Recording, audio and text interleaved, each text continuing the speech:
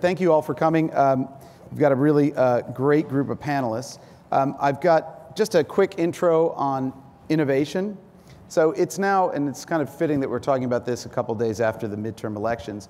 Every government wants to claim innovation. They want innovation to be the driver for prosperity, for jobs, for the creation of new industries. President Obama in his State of the Union address this year said, "We know that the nation that goes all in on innovation today will own the global economy tomorrow." Not to be outdone, at this year's European Innovation Convention, the Commission's president, European Commission President, Jose Manuel Barroso, stated that innovation is not just a policy for one commissioner or one director general, it is something that has to be a mainstream policy. And all the way on the other side of the world, in Japan, we have Prime Minister Shinzo Abe recently launched his third era of economic reforms, which includes tax policies that are designed to spur corporate investment and innovation. But we all know that innovation is not something you can just magically induce from a corporate R&D park, the laboratories of an academic institution, except maybe Berkeley. Maybe. Of course. Go Bears. Or a government patent office or something. So Silicon Valley, where we find ourselves this evening, is perhaps the greatest testament to this. It is the envy of the world for the extraordinary legacies it has created and continues to spawn. Think of the creations hatched a few towns away by Bill Hewlett and Dave Packard in the 50s, the company that Steve Jobs created and then went back and recreated, or even the dorm room epiphany known as Facebook, which is an incredible engine of growth and innovation.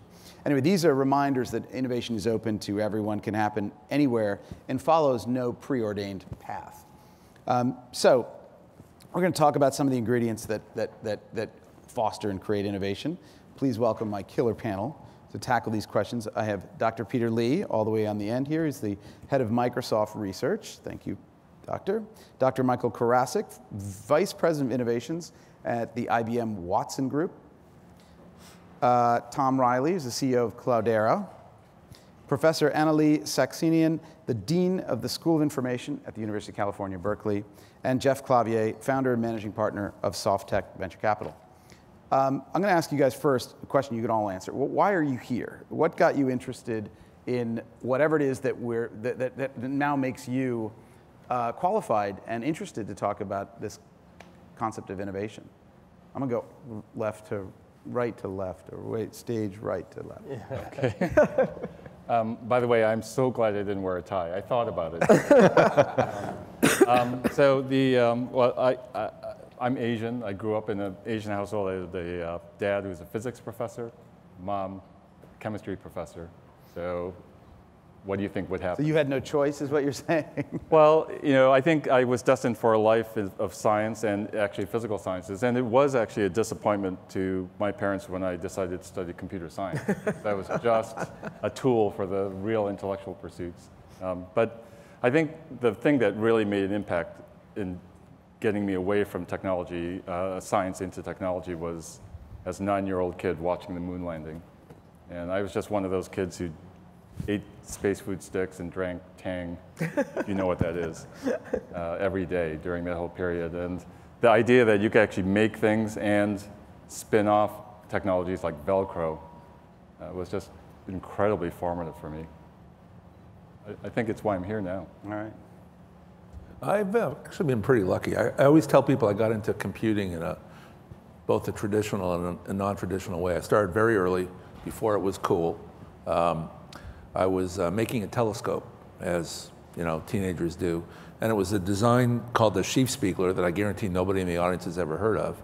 And it turned out that in order to figure out the curvatures, which were spherical, of the mirrors, you needed to do a lot of math. So I asked somebody back in high school, I won't tell you what year it was, but it was a card reader, to teach me how to write a computer program. And after about 6 months, I completely forgot about the telescope. That's how I got into computing. As to why I'm here, it's been an interesting sort of a random walk through technology of various kinds. I started as a researcher.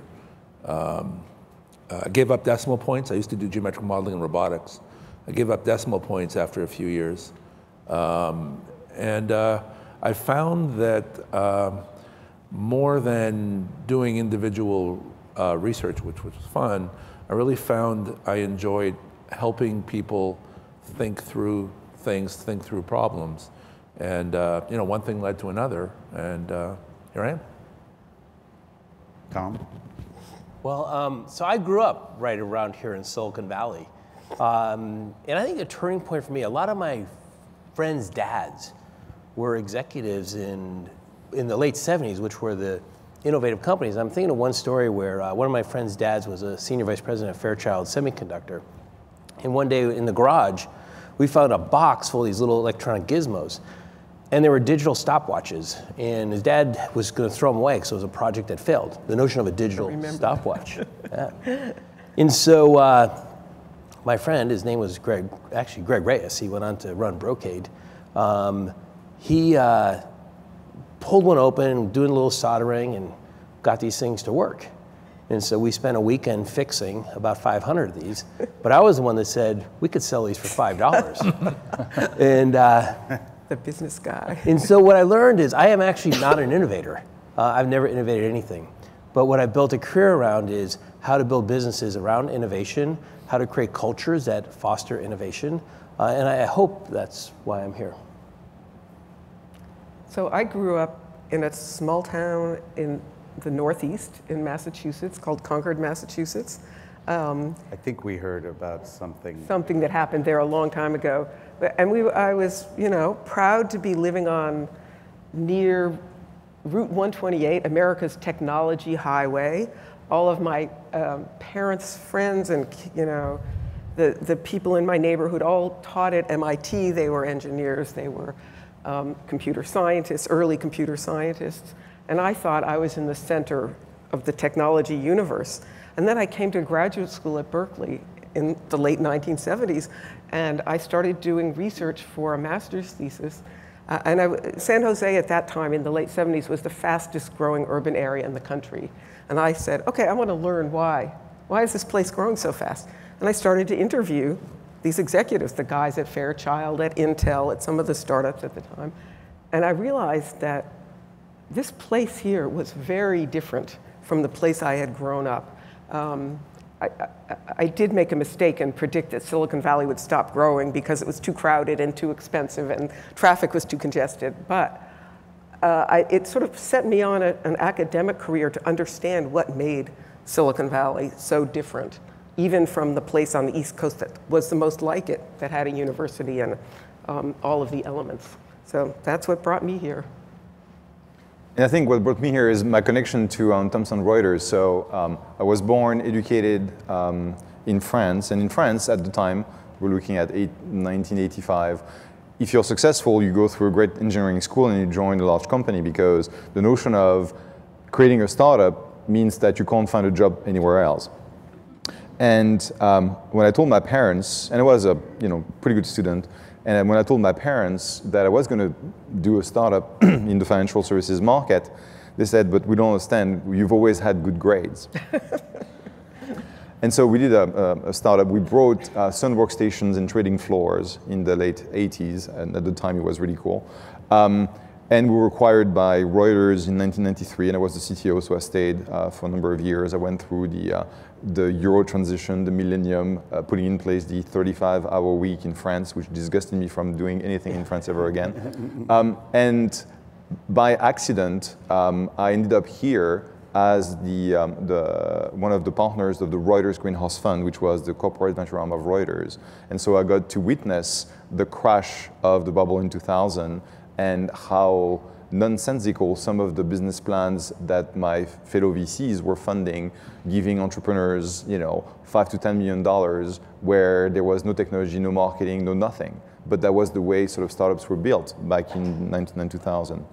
And when in 2003, 2004, I saw the emergence of this next generation of consumer internet companies showing up with brand new user interfaces and experiences, and a need for just $2,000 to $3,000 to just $200,000 to $300,000 to get started, there was no one in the ecosystem to actually fund them. So I decided to go do that. So started Softtech and was one of the first, what they called at the time super angels, and then raised one of the first micro VC funds 10 years ago. And now we're basically funding about 15 to 20 companies a year out of the several thousand that we see. And it's in a number of sort of different sectors. So we've innovated on the business model of venture capital, and we're helping innovators by giving them quite a bit of money and a lot of advice. Great, okay. That's good. We now understand where you guys are coming from. Let's address the sort of major question, which is how do you actually foster innovation? And I want to sort of pose it in a slightly different way, which is we've got people from all sorts of different backgrounds, but how is it, let's start big companies. We've got Microsoft and IBM here. And Cloudera, which one day will be a big company, I know, based on Tom's projections. But I mean, I always think of great ideas go to big companies to die. And certainly not at Thomson Reuters. I would never say that. No, but seriously, I mean, how do you keep fostering innovation, creativity, and when you have extraordinary, you have shareholders, you have bureaucracies, you have politics, all the wonderful things about corporate life. Peter, I mean, how do you manage that at a place like Microsoft? Yeah, I hear the meme. I'm grounded enough to know about all of that. But I have to say, I started most of my career as an academic, Carnegie Mellon, and then went to DARPA and now to Microsoft. And the view, at least in Microsoft Research, and I believe it's the same at other great industrial tech labs, research labs, is actually they are amazing engines for tech transfer. Now, I think it's then just a matter of scope and ambition level and visibility. If I think about how often research ideas, let's say out of the Microsoft Research labs, make their way into products, I would say it's conservatively 4 to 8 times more successful there than what I was witnessing at DARPA or out of an academic environment. And maybe there's a hint there that it gets too easy, that people are a little bit too close. There are too many low-hanging fruit kinds of problems in a company to kind of go after. And so one of the things that you try to do, I think, is to create some separation and some sense of us versus them, a sense that we can do it better, that we can kind of create some discomfort. And if you try to have that kind of culture of, who can we disrupt, even in the colleagues next to us, it seems to work a little better. And maybe that's one of the fundamental lessons I learned in my time at DARPA. DARPA was actively kind of promoting a culture of, let's cause some pain, let's cause some angst for the operators in the military. Sometimes it put itself in extreme danger. It's not comfortable when you have a program to build UAVs, and then the Air Force comes down and tries to go to Congress and cancel all the funding. But there's a hint there that is sort of an ingredient, that discomfort in creating innovation. And when I look at my role at Microsoft Research, it's something that I view as the most important thing that I do, to try to create a spirit that makes people unafraid to kind of poke people in the ribs. And I mean, does it help having a financial incentive, do you think? I mean, does that, or an incentive that you may not have in academia? I mean, maybe, Annalee, you've... I actually, what he's describing is very familiar to me within the university. Berkeley is a big university. It's a for-profit school, right? Yeah, of course. We're rolling in dough, too. One of the things, I think, if I try to think about what distinguishes it, there's a lot of competition for ideas. It's not that we don't collaborate also, and that we don't learn from one another and from our graduate students, but there are a lot of people racing to do something. Right now, the big data, everybody on the campus wants to be in data. They want to be innovating, and so you see the astronomers competing with the physicists, competing with the biologists, and so there is what you just said about Microsoft rings, the research lab rings true on the university campus. People aren't as financially motivated as they are, I want to be the first to do something, I want to disrupt, I want to, there's a lot. I'm going to jump in on the Berkeley, I love the Berkeley story. There is a lot of innovation coming out of Berkeley, and we actually consider it as part of our research team. Yeah. So we, as a company, stay very close to Berkeley in this AMP lab and some of the folks here. And there's been 3 spawned out companies that we have embraced and endorsed into our ecosystem, because if they grow, it's growing our business. And so you can, as a company, you can start thinking of the universities as research teams. You stay close to them. You don't need to own, we're in an open source space, so you don't need to own all the projects and the code. But if you're fostering an ecosystem that's built off of your core platform, then you're growing. This is such a key point, because that interaction with university research, from my perspective, it just magnifies by 2x or 3x what we're able to do. Keep in mind, Microsoft research is less than 1% of Microsoft. We're just a tiny little, my joke is that if we want to put a new button on a ribbon on Microsoft Office, we have to stand up a team bigger than Microsoft Research. It's really a small thing. And so we get tremendous magnification by openly collaborating and, when necessary, funding university research. And it's really... But 1% of Microsoft is bigger than our whole company. About the same size. 1% of us is probably bigger too. 1% of IBM. We have a research organization, about 3,000 of us worldwide. I tell people we're in every continent except Antarctica. And we don't have a problem with innovation. We probably have a problem with too much. So you have, you know, of the 3,000, probably a couple of thousand have PhDs, and they are just falling over each other with idea after idea after idea. And you know, the challenge, I've been on both sides. I've been in the research organization and on the business side. And by the way, that's the only place I've been in my career, is to help people incubate their ideas such that they are mature and interesting that we can use. But there's no problem with innovation. We have, in some sense, it's sometimes a little too unconstrained. I mean, wacky ideas in my inbox every morning. It's kind of fun, actually. Right. And by the way, I want to agree, the university thing is huge. And it's the nice thing about, Peter would probably agree, a lot of the innovations bottoms up. You cannot tell people, go innovate tomorrow. You wait for individuals to meet someone at a conference and to say, I think I want to work with you. And that's really how it happens. Well, can I just share on this? I worked at IBM 3 times, and there is tremendous new products and new ideas in research. The hard part is building a business, because you need to hire a sales force, you need to hire a marketing team, and generally that's 12 to 18 months before you see revenue. And then you get into these, that's the challenge, is taking a good idea and building a business around it and getting it out.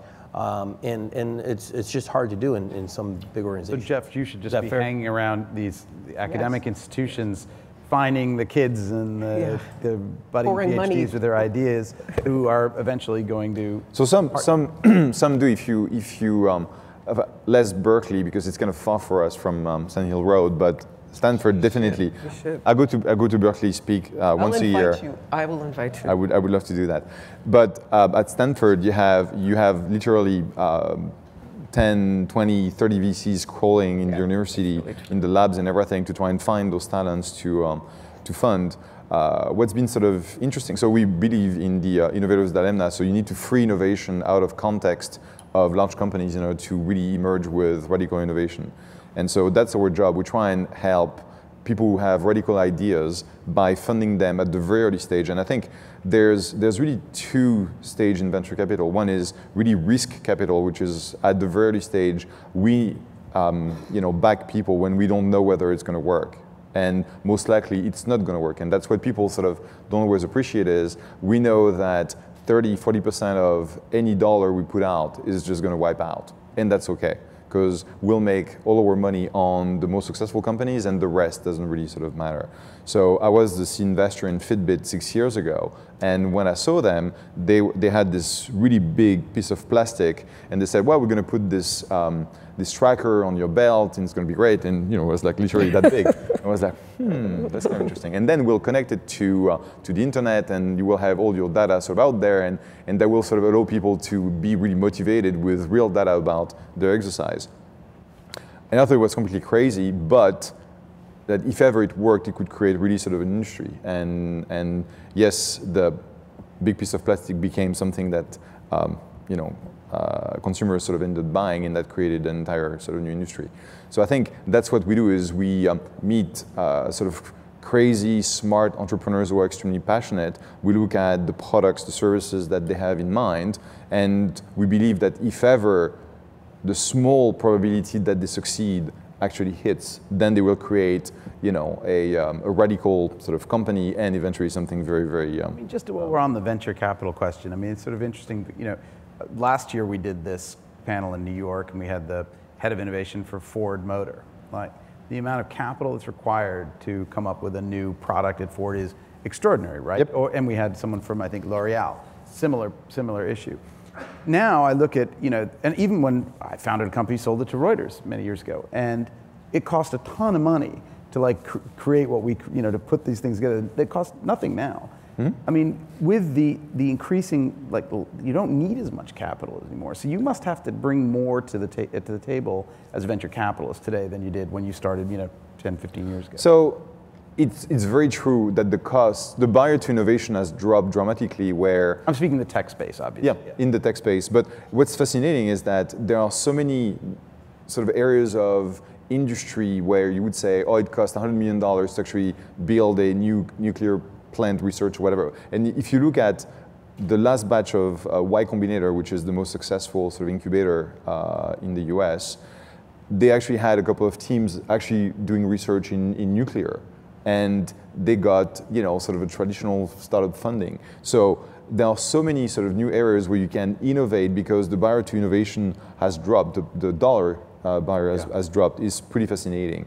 One of my investments, and I answer your question, I'm not avoiding it, is sort of in brain hacking, where it's a headband that sends microcurrent in your brain to actually increase the efficacy of your memory, so that a 47-year-old like me can recover the memory as if, that I had when I was a 25-year-old. That's pretty crazy, and it works. So to your question, yes, we're bringing capital. It's sort of the necessary devil, but there is so much money available now at every stage of the funding sort of curve in Silicon Valley, that the differentiation is how good you are at delivering value added to your entrepreneurs, whether it's through your connections, through the network you've built with your companies and your portfolio, and how good you are at recruiting. And so it's really your track record at supporting the entrepreneurs that gets you in the deal. The fact that you want to invest, for every dollar that gets invested, there's 5, 10, 20 other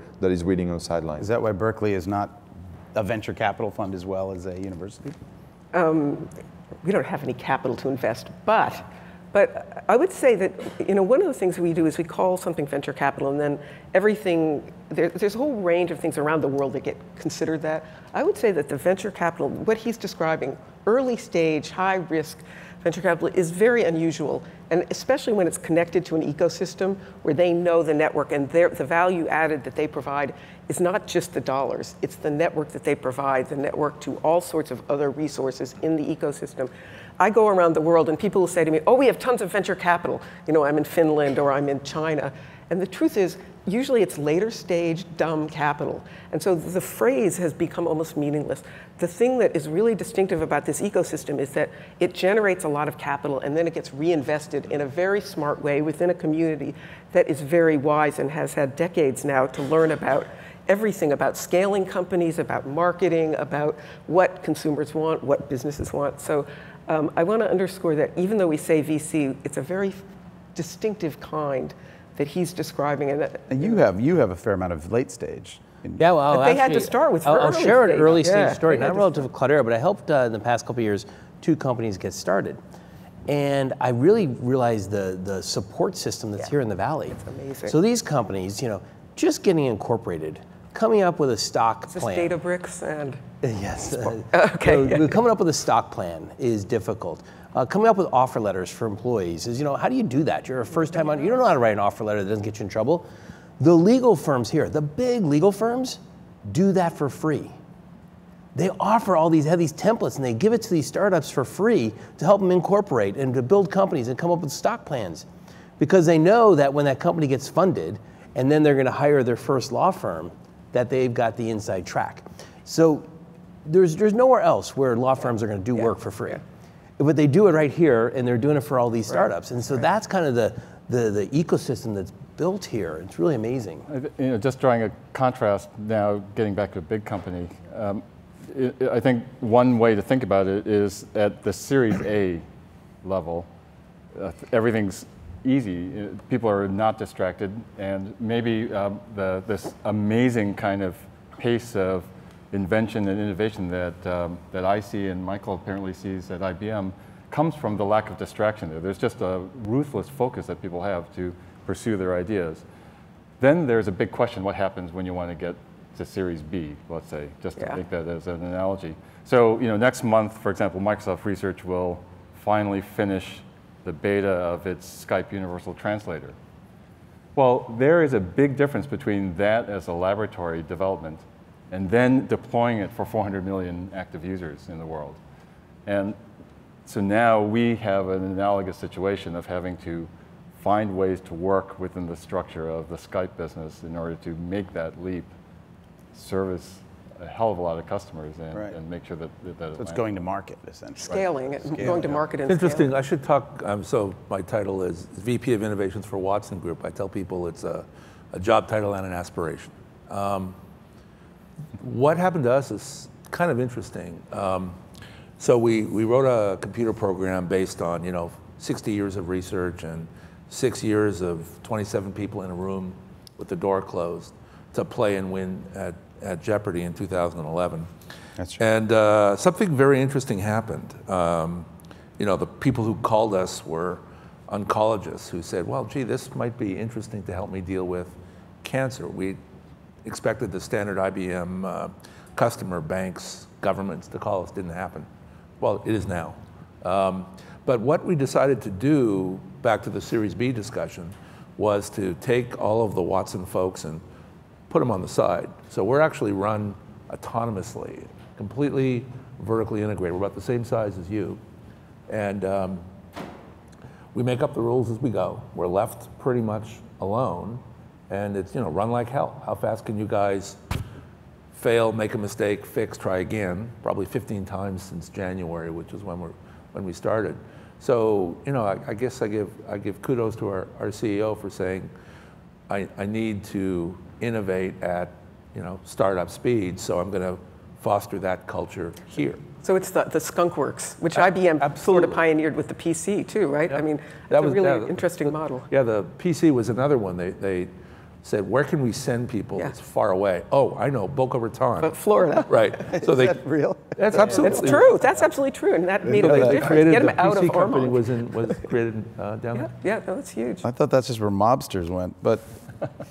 Well, actually, this raises another question, which I think we were discussing, which is the role of place, or and this can also extend to the idea of innovation elsewhere. Yeah. But I mean, here we are, Silicon Valley obviously is a nexus for all of this innovation. But I mean, you've chosen East Village, Silicon Valley, East Village, basically of New York City to base Watson. Yep.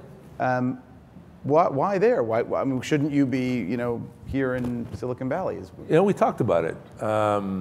We wanted a place where there was a strong innovative culture. The idea that you can walk to universities, to other companies you're going to collaborate with was really, really attractive. And head shops.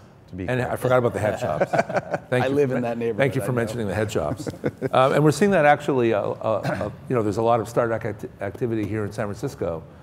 For the same reason, the notion of proximity really, really, really matters quite a lot. So that's why we're there.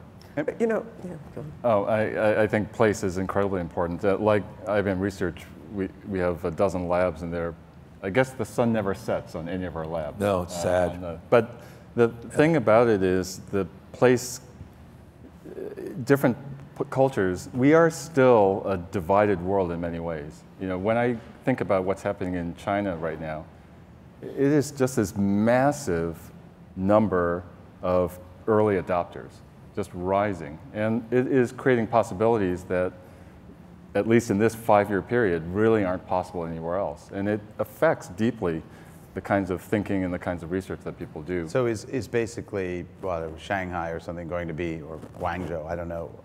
Guangzhou, I guess, is the place. But what is going to be so here's an example. Silicon Valley? So here's an example. So we had a team of very basic foundational natural language processing researchers in our Beijing lab. And there's the Twitter of China, Weibo. And so they were just mining and learning how people interact on Weibo. And so that's a fine thing to do. And they can publish lots of papers. But because you're in China and you realize you're living in this world of early adopters, what they do is they create a super AI-powered chatbot called Xiaoice. And they unleash it, and within 3 days, there are over 10 million followers. I think it's something like over 50 million followers now. Each one of those followers is having, on average, over 1,100 interactions with Xiaoice every month. And so now you start to deploy, say, deep learning-powered image recognition. And so Xiaoice figures out, oh, people are talking about flowers or plants or wildlife.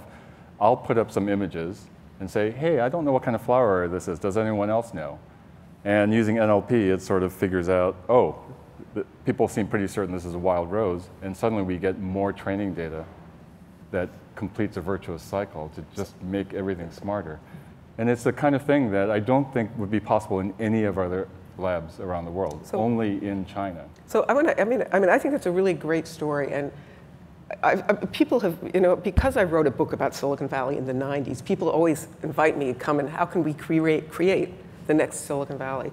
And what I tell them is, you don't actually want to try to start Silicon Valley de novo. You really don't. What you want to do is connect to the networks that exist already. So the places that have done well, they're connected to Microsoft Research, they're connected to a set of networks and people who know how to take the value that they're adding and then help scale it. And so you think about Taiwan did a really good job early on innovating in manufacturing, and now they're the center of all those devices you use are made by Taiwanese firms, maybe in China. But Taiwan and Silicon Valley grew up together, and it was a connection that was very powerful. Israel has become very successful, and it's the same thing. They are innovating with venture capital, who goes back and forth, and they get in. How do you get into the value chain, the global value chain for innovation? It's by connecting in some way. Every place that has emerged around the world now that looks like an innovation hotspot, I would argue, has some connection. They're differently specialized. So the value that's coming out of India and places in India is very different than what's coming out of China, because they're building on their domestic capabilities. And they're building ecosystems there that wouldn't thrive on their own, but once they're linked to the knowledge and the networks and the know-how here, they flourish. Yeah, there's a good question. I'll share a little thought just in Europe. We're doing an exercise at Cloudera. So we're the innovators behind this open source project called Hadoop. But because it's an open source project, we're not the only contributors. Predominantly, we felt we had to find all our engineers here in the Valley. And it's getting harder and harder to find these engineers. So we said, let's look at the Hadoop community. And we can actually see the pockets of around the world who's contributing to the code and where they're at. And there are some individuals, but they actually clump together because like people hang out and they get ideas from one another. So we're actually finding great spots in Eastern Europe. We're like going, wow, there's 20 people over there that are really smart. And there's certain parts in India. Then we're mapping it, and we do global education and training. Like, where people are going for training, and we're starting to see these pockets emerging, and that's what we're using for analysis. Going, where are we going to put our overseas campuses? Yep. And we're just using our own project to find out where the best developers are. We opened a lab about a year ago in Nairobi, and it's been an interesting experience. And along with place comes, I feel like, focus and we asked, we opened up the lab because we said, it'd be interesting to get into Africa. And, Nairobi's, from an IT point of view, relatively mature there. And what do you guys want to work on? They said, we want to work on the grand challenge problems in Africa. There's a bunch, infrastructure being at the top of the list, long list of issues. And it was like, okay, so the ability that we have to attract people from all over the world to go sit in but it's a beautiful campus, it's on the university campus in Nairobi, to work on incredibly hard problems, to your comment about wacky ideas. It's like, I want to be there. So there isn't just place, to your point. There is ideas and people. Yeah. And, Let's just a slight pivot to policy, because I mean, you mentioned the 35-hour work week. And I mean, we have a new Congress. So what would you tell them to do, or I should probably more likely not do, to foster innovation? I mean, what are they going to do? What should they do? So I think more for visas. us, yeah, more immigration reform. entrepreneurs visa, more visas, so that we can actually draw, because what we didn't discuss is Europe, and Europe has a ton of awesome sort of engineers and mathematicians or whatever. The problem is, they need sort of the marketing machines that typically are in the US, to succeed, and that's why it's so hard, and they don't have the capital available as well.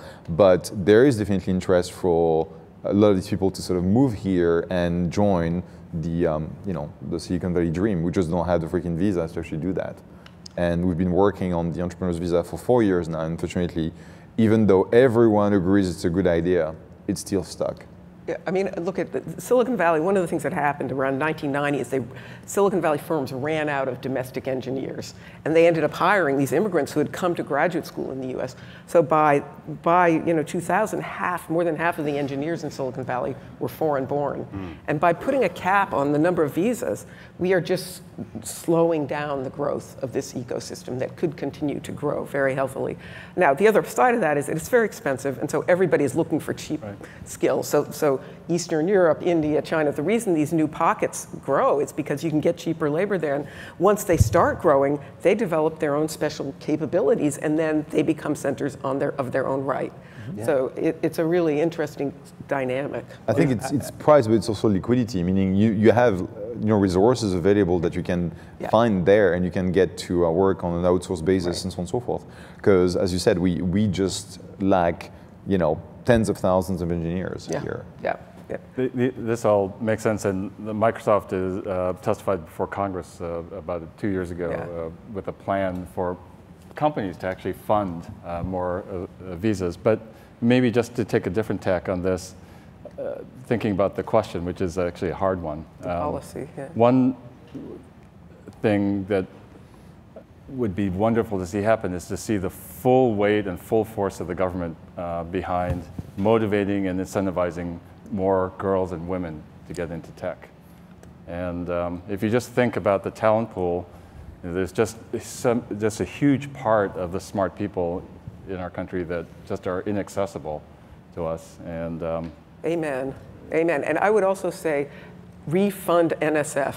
I mean, I've been on an NSF advisory board, and NSF has been, gradually the budgets have been sort of decreased, including, by the way, I'm a social scientist, and we get very little funding, and I actually think social science is as important. It's not that tech isn't important, but in order to get tech out and for tech to succeed in solving some of the big problems of climate change or whatever, we need social scientists as well, and we've starved the National Science Foundation.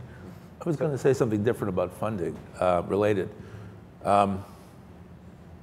The fact that there's a new Congress shouldn't make a difference. So I always tell people when they say, how do I become an innovator? And I said, well, you've got to start with longevity of focus, right? You've got to understand something before you can innovate. So I say the same thing about what's going on in Washington, right? Longevity of focus. There's a new Congress. Let DARPA keep doing what it's doing. Let NSF keep doing what it's doing, because disruption just is a horrible monkey wrench in this whole innovation engine that we're talking about. And one last government-related thing. I would suggest our biggest issue for the next 10 to 20 years is going to be privacy.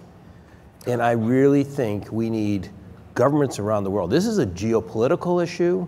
It is a personal issue. It is a security issue. And I think we have to have a global effort and global organizations bringing consistency to privacy and what privacy means, There's so many benefits to us sharing our data about ourselves. You know, the Fitbits and the heart rate monitors for health reasons, our cars, you know, there's so much benefits, yet there's so much slippery slope around privacy. Yep. You know, I think we need to really have a government, our government has to take the lead, but working with other nations around, you know, privacy regulations and controls. Yeah, I mean, this whole, what I would call cyber security, but it really does include privacy and security, is a global thing. It's very hard for any single nation to address it alone. And yet, as you know, as we have sensors everywhere, this is going to become an incredibly important issue. And I worry that in Europe, the conversation is going down a very conservative pathway, and it's really constraining the use of data. And I think we need to step up and have a different voice.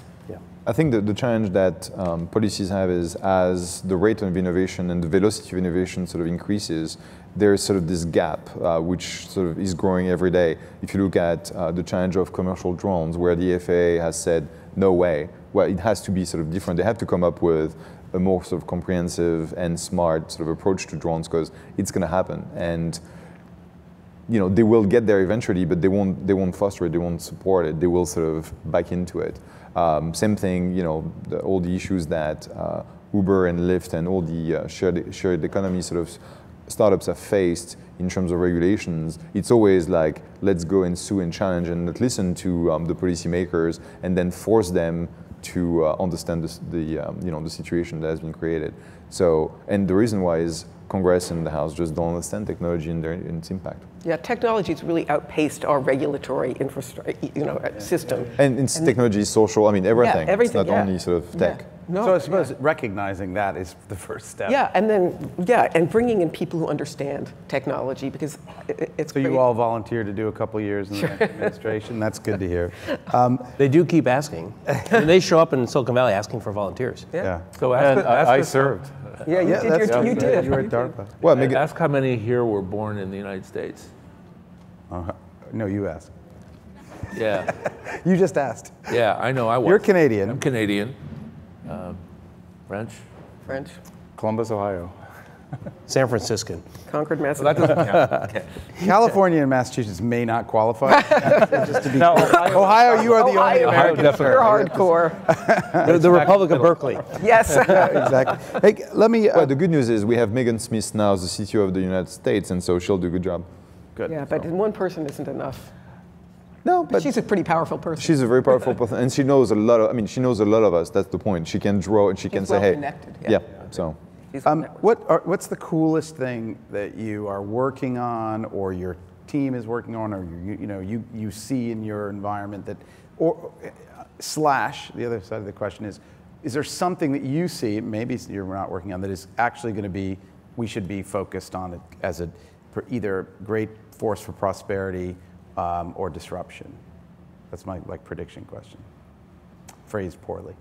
Wow, That's what I said. It's such a hard question. So I have an answer, but let me preface it by saying, throughout my career, I've been so lucky to be at ground zero several times when the next big thing happened, and I never realized it for years later. So it's a just common. I was one of 241 subscribers in 1991 on alt.hypertext, who saw Tim Berners-Lee's announcement of this World Wide Web project, and I kind of shrugged it off. That kind of thing happens. That's like over and being over a founding member of Pearl Jam and not knowing it. right. Wait a minute. I mean, So having said that, what is top of mind for me and what I'm both excited and terrorized by is next month we will have our beta launch of the universal speech-to-speech translator for Skype. can you explain what does that do? What is the problem it solves? So Skype, for me and others in our research lab, is a symbol of, it's a symbol of democratized access to global telecommunications. It's a connector for free for anyone who can get access to the internet. And so the dream is to turn that into a portal that eliminates the language barrier. Oh, so I could speak to somebody who speaks Mandarin and I speak in English. That's and right. We can communicate. And so this is something we've been working on very hard, and we got ambushed by our new CEO, Satya Nadella. He demonstrated the lab prototype that we had last May here in the Silicon Valley at the Code Conference, and on stage surprised us all by saying that we would deliver the beta by the end of this calendar year. We are on track to do that. In how many languages? So we'll start very conservatively with care next month, but then as the year goes on, more and more languages will. US English to UK English. Yeah, Armenian to. Esperanto to. And you know, the thing that I think is special about it for us is it's not driven first and foremost by any profit motive or any by any revenue model. I'm sure that the Skype business guys will find a way to make money from it, but it really comes from a dream about where we can go with very, very massive scale machine. But that is an enterprise application for for Skype, in a sense, that where it's just been a. Yeah, if you look at what Skype users are doing today, most of them are speaking in their native tongue with people. Yeah, like speaking their native my tongue. kids. Or, so it's a different use case for sure. So it's not too hard to imagine that, but from the perspective of what we're doing in Microsoft Research, it is something that is more attached to a dream about the way the world could. How's the new boss? He's pretty amazing. He's cool. Yeah, he's like great. him. He's cool. He gets us in Microsoft Research to do new things without telling us to do anything new. And so it's just pretty clever. Like Jedi mind. Right. What about at Watson? Wow. All right, so I'm going to name two things. So one of the previous labs I had at IBM, this will be quick, and then I'll talk about Watson, was was very lucky to be the director of our Almaden lab in San Jose. That's the place where the relational database and the disk drive come from, so it's got some history. And there's a lot of cool projects there. I'm going to offend all but one small team and mention one. There's a team there that has been working away on lithium-air batteries. And what's interesting about lithium-air batteries? Well, they have the energy density of gasoline. Don't have to say any more, and they're not explosive, unlike other kinds of lithium batteries. So this will come, maybe it'll be us, maybe it'll be somebody else. It'll be transformational, completely transformational. So that's one. On Watson, the coolest thing, well, so this is the coolest job I've ever had. We're trying to sort of create models around sort of the next generation of computing. One of the patterns that we've been spending a lot of time on is what we call discovery.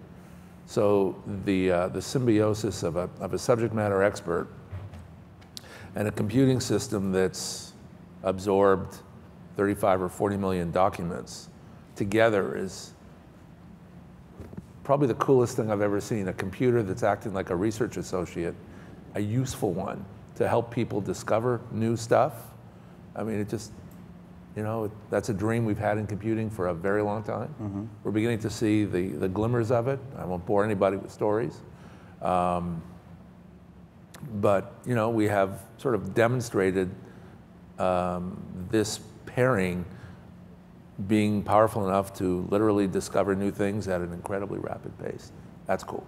So wait, I got a question on Watson. How do you keep Watson from becoming like HAL in space? Whenever people ask, so that's like, how do you know robots? Like, you're the guy. Right. Just everyone knows when the robots take over, Michael is to blame. Right. So what I always tell people, whenever I always get this question, and it was question number 2. I gave a talk in Singapore a couple of weeks ago, and it was usually question 1 or 2. You're evil. You're going to take all over the world when all these computers come together. And I always say, go talk to the phone company, and that's about it.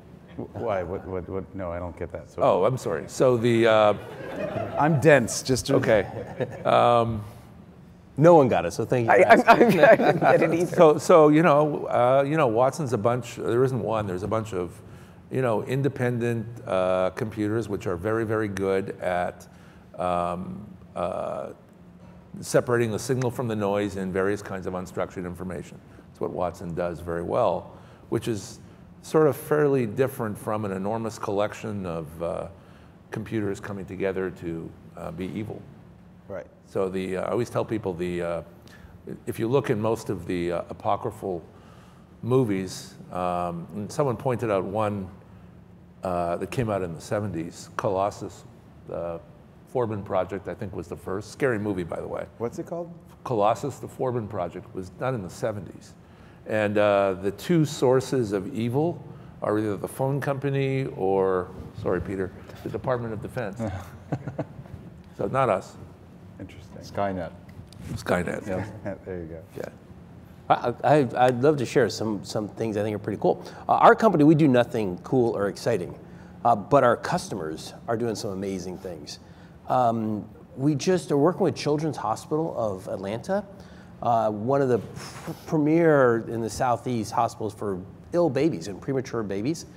So these babies are in these rooms, they're fully censored. Down the hall, there are nurses, but it's a very reactive system. Basically, an alert goes off, the nurses call the doctors, they rush down and they take care of a baby.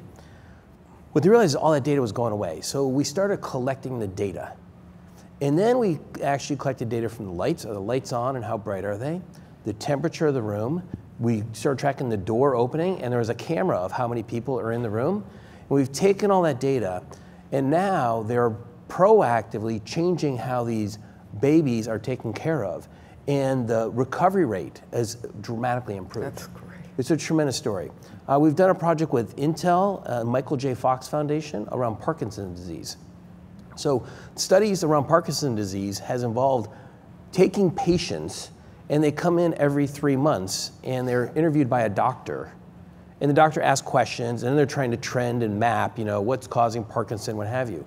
What we've done with Intel is they're now wearing a device. It's probably like your first Fitbit device. It's not too good, but it's a device we're now tracking thousands of Parkinson's patients and likely Parkinson's patients, and we're getting data every single minute. And it's just changing the analysis there. We're working with an auto insurance company in Italy, where they've got a device that is a sensor on cars. It plugs into the onboard computer on cars, streaming all that data in. They can actually tell if their customer does rolling stops through a stop sign. That's the granularity. And so now they're coming up with new insurance programs. Not, are you a good driver? You haven't had a ticket in 10 years. No, are you a good driver? And these are all just really exciting things. And now I know why I asked about privacy. Yeah. I want to. I think You were going to make Italy safe for drivers? Well, it's coming here. That is It's coming here. awesome. So all the insurance companies are rethinking auto insurance along, our actual driving habits. Because cars, all the automakers are instrumenting their cars. And they're doing it for their engineering purposes and for service reasons. But now they're going to start making that available to insurance companies. Health insurance companies are doing the same. They're now experimenting with the Fitbits, heart rate monitors. I'm a diabetic. I have continuous monitoring of my blood glucose. Eventually, I'll be making that available to my insurance provider. Say I'm a good diabetic. These are really exciting things. I think are going to change all of our lives On a voluntary basis. On a voluntary basis. Okay, so I have to be a voice of caution amidst all this techno-optimism, because the technology is cool. It's very cool. But we do have to think about the social issues, and I think there are a couple issues that I think we worry about at the university. One is, where is the employment going to be in the future? Right. And we need to really think carefully. I'm not saying there won't be jobs, but there are a lot of jobs that are going to be replaced by artificial intelligence, by Watson type things. I heard Ginny Rometty is going to be replaced by Watson. Is that true? That's a rumor that's going around. That would be. It's a good point. One of our researchers, Jaron Lanier, published a book recently, Who Owns the Future? And relative to the Skype translator, he points out in the book that that we are putting translators out of business by mining all of the work that human translators have done over the past decades. And we have the capacity to do that. And there are many jobs that will be eliminated by this. How many jobs that'll create when you bring different cultures together? I guess I want to just say that That's a good point. There are some real issues about how we're training our young people and what the jobs will be. And I suspect that the jobs that will remain will be the creative ones or the ones that are human serving, where people are working. We may not be training our students for those jobs. And I think we need to think really carefully about the next couple of generations. I'd give the one that I'd be worried about is the university itself. the concept. I mean, education, and I mean, seems to be one of those things that I look at. The university is under immense stress. Immense stress. I don't think that's all bad, by the way. I think there are good things that can come out of that, and innovative things. The other thing I do want to mention, just in terms of, is come back to the privacy and the ethical issues that come up when you are having sensors that are in your car, that are in your house, that are watching everything about your health. Who gets access to them? How do they use it? This is all completely uncharted terrain, and we need some real serious minds to think about that if we don't really run into trouble. We don't want to. I did want to say something else, another positive though, that's not business related as much as it is about the human condition, because the same technologies that you're talking about, and I think this is going to be a big wave over the next 3 to 5 years, is the deployment of technologies that really allow people to overcome whatever physical limitations or incompetencies that they might have. Huge. And all of the ideas that you expressed, can just all also be applied in wonderful ways. And these are absolutely great things. I can't say that those aren't great things. But it is a slippery slope of privacy. There's a set of issues, and I'm running a data science online degree, and we're trying to think about, okay, what are the capstone projects these students are going to do? And every time we come near a data set, we have to stop and say, well, what will the Committee for the Protection of Human Subjects say? And what are the privacy issues? And so there's always a dance, and it's a really complicated And then dance. there's the whole open data initiative, which is, data should be open and available. Right. Which then, you're like, well, what data? And then you're starting to find what data should be open and not copyrighted. I just think there's so many of these social, institutional issues that we need to deal with, that we need real careful thought about. And I want to get the great minds that are here and around us, to also start focusing on those Amen. issues. Jeff, what's the one given investment that you think is, really cool, innovative?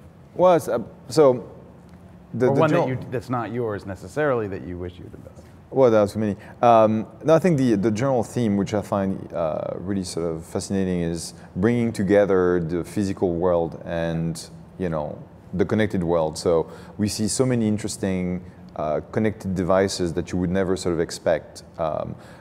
Example, I haven't funded them, but the other day I had a pitch around a connected grill, which was full of sensors that was bringing, based on what you were cooking, we're bringing like a steak to the perfect temperature and was sort of modulating the temperature so it's cooked perfectly, and it would stop on its own if you wanted medium, if I wanted sort of rare, it would stop exactly where you wanted it. And it's all sort of because of steakhouse. Well, but you can do it at home, and you don't need to watch it. Putting the steakhouses out of business. But that's there's another set of jobs. But you will create other, and you can have a cook at your home as well. See, but when the apocalypse comes, people will not know how to cook the antelope that they've had. So it is true that through the history of innovation, jobs disappear, new jobs appear, right? Yeah. When I was in graduate school, people were writing operating systems. They don't do that anymore. They innovate on top of them. No buggy whips. But there's no typewriter anymore. It is possible, however, that this is a different. I know that line. The economists always bring out the line. I know. Jobs have been eliminated throughout history, and we've always regenerated. There is possible that there are new. Well, it was 300 years ago that the Luddites, I think, tore apart those machines. The invention of the loom really put them out of business. Yeah. But I think that the notion of having sensors, 3D printing, will really sort of revolutionize the way sort of things are done. You don't longer have a barrier to tooling something. You can just 3D print it, and that will sort of create a radical set of innovations in terms of new devices that will potentially change the life of people who have a certain sort of disease and so on and so forth. So look at systems are going to be optimized. You can make systems much more efficient than they ever were before. These I'm talking about big transportation systems or airlines or whatever. By having sensors, you can actually track and then make them much more efficient. That's great. They will be cheaper. I'm going to go back in the privacy thing in this thing. I was just saying, this stuff, the privacy, a lot of our data is already out there. So how many of you have gone to a friend's house and looked up the value of their house before you went there? Right? I don't do that kind of thing. Many of us have, right? 10 years ago, you had to go down to the courts and ask for the papers, right? But it's all out there, right? You know what their mortgage is. That data is out there. This is tacky. I don't think everyone is as creepy as you. Yeah, this is really creepy. I'm sitting way too close to this guy. I was going to say he was the business guy. I would tell you, Last year, I bought a Tesla, and it was 3 weeks before PG&E sent me a notice that they recognized I had bought an electric car. Okay? My electric company knew that I bought an electric car. And didn't know who would they'll sell that data to that knows I have an electric car. But they have a smart meter. They knew that I was drawing 240 volts, every night in these hours. What else could it be? I'm not doing laundry all night. So it's our privacy is getting out there, and it kind of comes back to you want to put these controls in place. Let's open this up to questions. Should anybody have them? And my question is for Peter, and I saw Peter just before the panel, and I warned Peter that I wanted to ask him a question about the closing of the Silicon Valley campus of Microsoft. The community is outraged about two things. A, what happened, and B, how it was handled. So what happened was that basically the lab was closed down, a few people, and almost everyone was fired. A few people, some Turing Award winners and a few others were not fired, but almost everyone was fired in a mass firing in the auditorium. So first of all, as for what happened, the reason there's so much unhappiness in the community is that Jack Welch of GE famously said, fire the bottom 10% of your workforce every year. If you fired low-rank people who were doing poorly, people would have been sympathetic. But instead, the Microsoft Silicon Valley campus had a lot of great people, outstanding people, many of them young, who'd done fabulous work. And the community is very puzzled. Why would you fire those people? Why wouldn't you find poor performers? Is that your question? That's part one. Part one is why. I know a lot of people have questions, so let's Okay, get right and to part two is how it was handled. A mass firing in the auditorium, which to many people consider that insensitive. So I'd like your reaction to both part one and part two. Yeah. Let me first thank you for asking the question, because underlying the question is an obvious amount of care and concern about what we do and who we are in Microsoft Research. And believe me, I'm keenly aware, and everyone in Microsoft is keenly aware of the special place that Microsoft Research has. I think it's not going too far to claim that Microsoft Research is actually a symbol and an argument for researchers everywhere for why research matters. And I think that the reaction that you're expressing, that we've heard from many people, and which we knew would happen, is just an expression of, it comes from that place. And so I'm honestly, and all of us at Microsoft Research are touched by those expressions of concern and in some cases of outrage. So first of all, we have a new CEO, and the new CEO is making a lot of very bold moves. And one of those bold moves is a reshaping of the company that has involved, is part of the plan, laying off 18,000 people this year. And the way that the company has approached that is to ask every single division in the company to participate in that. So there were targets there. I completely reject the Jack Welch idea. I completely reject the idea of stack ranking. And in fact, the company tried stack ranking for 2 years and we rejected it. It's just a terrible thing, and is especially terrible for a creative organization. And so we don't do that. And personally, I was completely unwilling to try to go through what I believe would be the worst kind of stack ranking exercise, which is to try to identify the bottom n%. Absolutely not. Nothing I think could be worse. And so we proceeded along the lines of trying to minimize the number of people affected and the impact on who we are. And we tried to isolate our actions on a single geographical location. And in that whole process, it was very difficult. We ended up settling on the 50 people in the Silicon Valley. And it was really very, very painful. Having said that, we are now in a position of being absolutely central in Microsoft. We are in a position of a CEO that now has so much credibility with the board and the shareholder community. I mean, he's gotten the stock from 27 to 47. You are going to see some amazing growth and amazing things come out of Microsoft Research and Microsoft Engineering. I'm pretty excited about it. And on top of all of that, of the nearly 18,000 people who have been laid off this year to date in this plan by our CEO, the only 50 people that are being discussed by the board and by our CEO are the 50 people from Microsoft Research Silicon Valley. Nothing has done more to reestablish the central importance of research in the mindset of Microsoft leadership than this. And so I'm deeply sad, and I wake up sometimes with some grief over this. There were longtime mentors from back when I was an assistant professor, but we are in an exceptionally strong position right now. I think we're really on a roll, and I hope that we will have a chance to come back to Silicon Valley in a big way and rebuild. Other questions? We heard earlier the mention of the how big companies and even small companies collaborate with universities, and we talked a lot about innovation.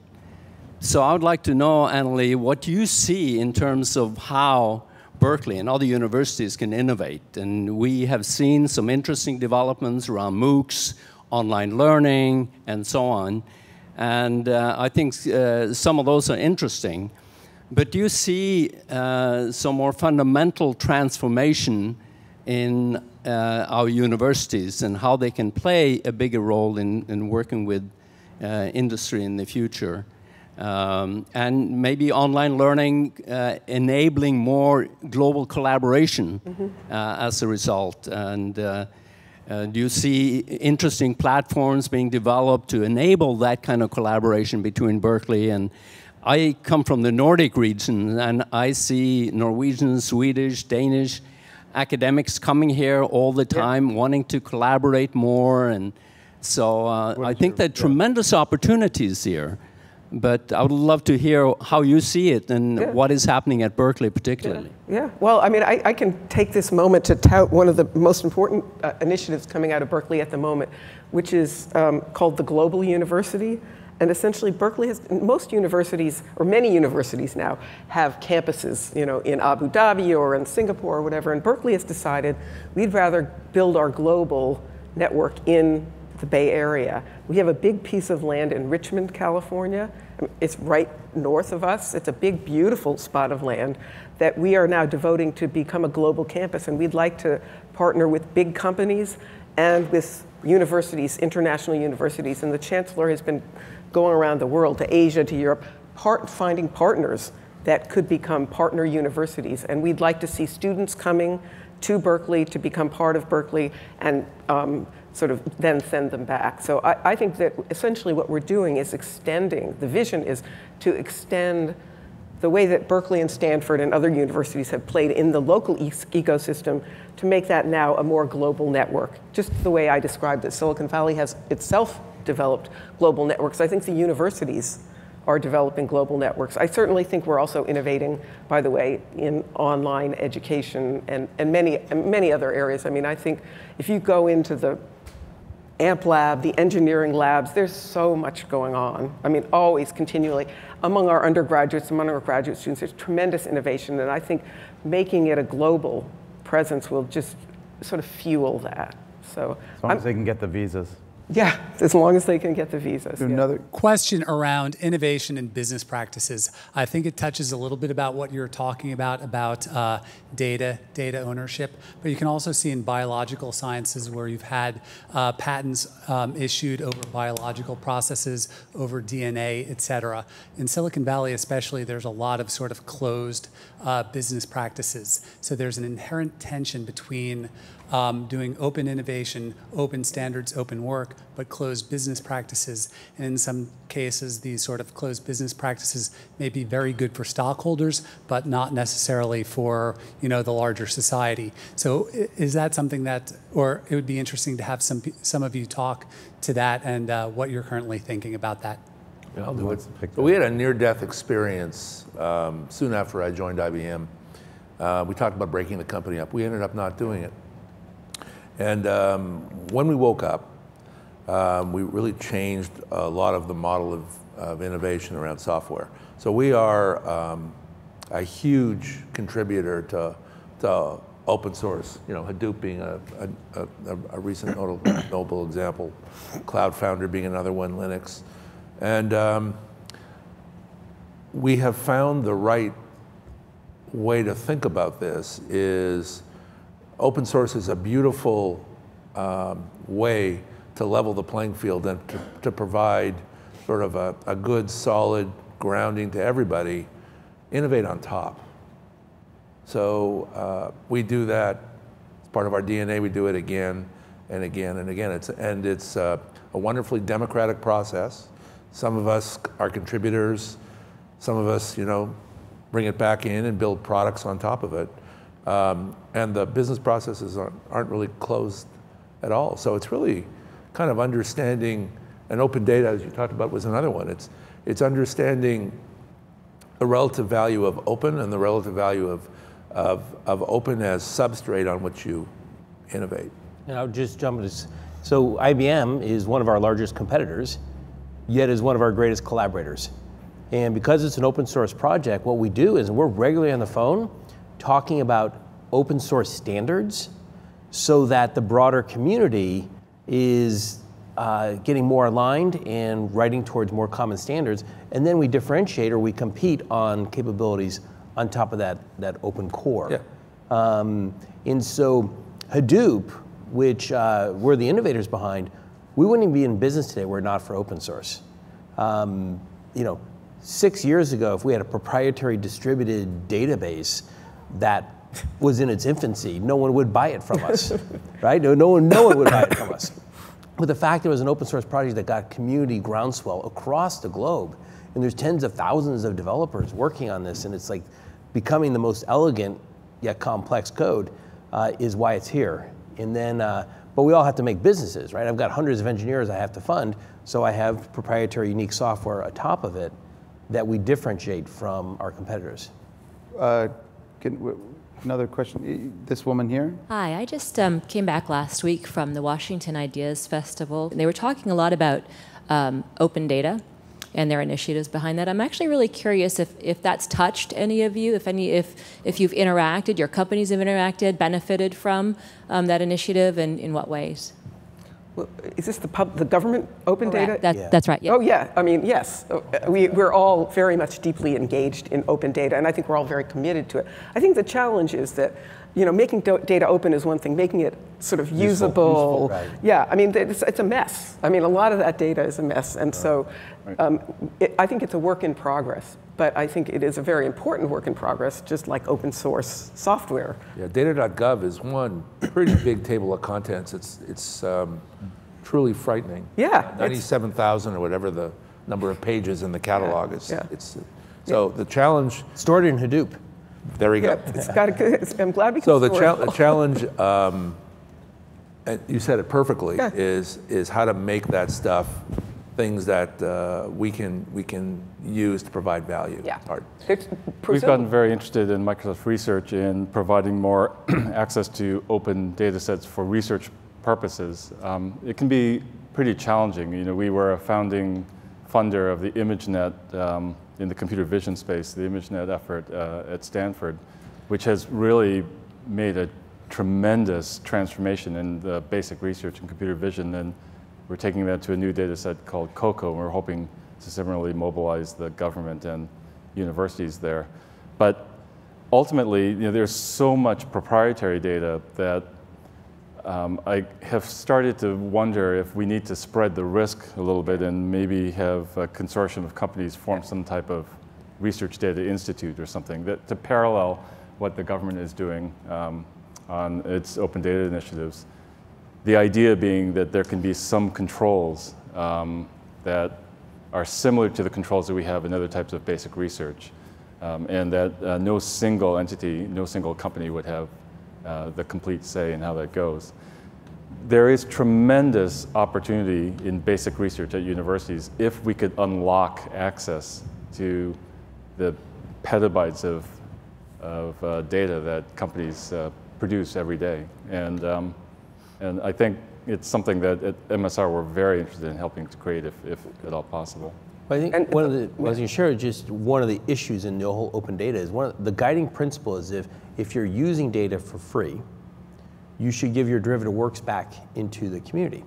However, if you go through great lengths to clean the data, to organize the data, to have algorithms to get insight out of the data, to build charts and graphs, and maybe you're grabbing free weather data and labor rates, and you come up with an algorithm which farms are going to produce or not. Shouldn't you be able to copyright that and protect that? And that's one of the issues in the whole open data. I mean, if you put a lot of work into it, can you protect it? Well, that's one of the big issues. And the other issues, all of our students are interested in social data. And there's all the social media data out there. But nobody now, I mean, after that experience with Facebook, nobody is going to share their data. I mean, we're not going to get any of that data now. And for good, maybe, reasons, if they're personally identifiable.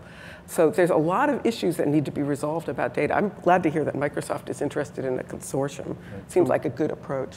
We have time for one more question. The question I have is that big data, isn't that really about consciousness? Because we can suppress the concept that data is just data, but if we lift it and we look at what knowledge is there, then what sort of, if we can look at the privacy issues with the panopticon side of it, or we can look at the, the openness of getting to research.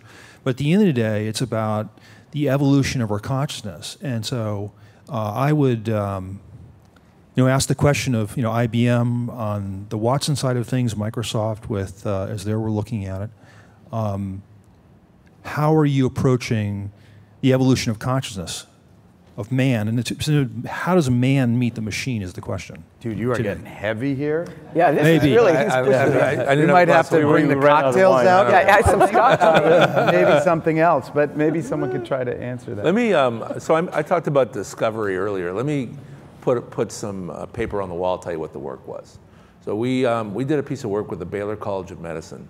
The most studied gene on the planet, it's called P53, the cancer gene. There's 75,000 active publications on it. And we got interested in working with Baylor to say, and by the way, the chemical compounds that affect the way this gene works, called kinases, they're discovered at 1 a year, worldwide. Okay, so the opportunity cost of discovering a new one is huge. So this discovery activity that I talked about mined the 75,000 papers that had been written on P53, since people first started writing on it. And they discovered they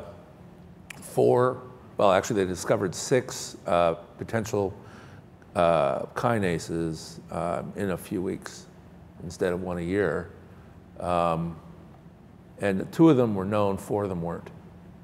So I don't know if you want to call it consciousness, but the reason, the ability for computers, not on their own, I don't believe in that, but as adjuncts to make us better people, that caused me to pause. It's another way of crowdsourcing too, you were talking earlier. Yeah. I'll give you something spooky along these lines. I'm sitting between 2 people, I don't like to sit. So the speech models that we're training for recognizing human speech, so they're neural net based. So we get thousands of hours of labeled speech waveforms in English, and we throw these things at the neural net, and out pops something that understands English speech pretty well. Okay, great. And it has property that we feed more English speech, and it gets better and better. Now we take that neural net, and we throw thousands of hours of Mandarin at it. Well, the thing starts to understand Mandarin, but the English comprehension improves.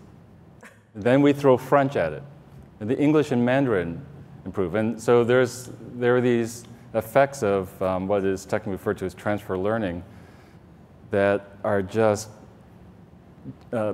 even the most kind of skeptical person starts to think about what is going on under the hood. That's fascinating. There. And it does make people think about, I don't know if I'd go so far as to talk about consciousness, but about the structure of learning, right? And who knows? I think in something like Watson, for sure, discovery will be one thing, but I suspect that in the internal structure that Watson learns on its own, there are going to be more surprising things that come out at some point. Does it ever say to you, like, Michael, I'm very upset with your choice of lunch today. That hurt. You're not allowed to ask questions Why like did you that without choose more that wine on the salad? table. All right, I think we need to close it here. Thank you all. Thanks to our panelists.